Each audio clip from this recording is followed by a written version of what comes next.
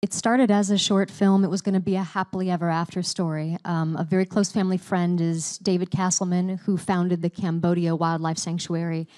And it took them 10 years to find elephants to rescue because there are so few elephants left.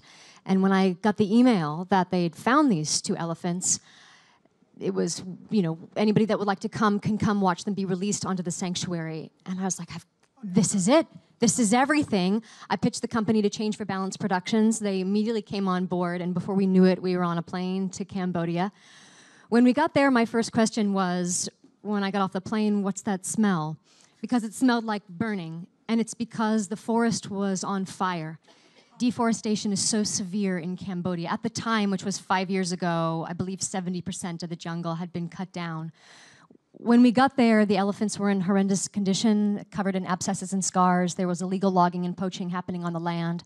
But I saw Lek Chailert's footage of what it took to transport and rescue the elephants to be there. And it was the most hopeful, victorious, terrifying, raw footage I'd ever seen, and I'd never seen anything like that. And I was like, that's the story. That's the story that's demanding to be told.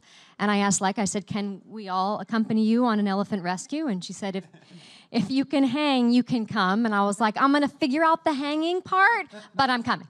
So that began it all.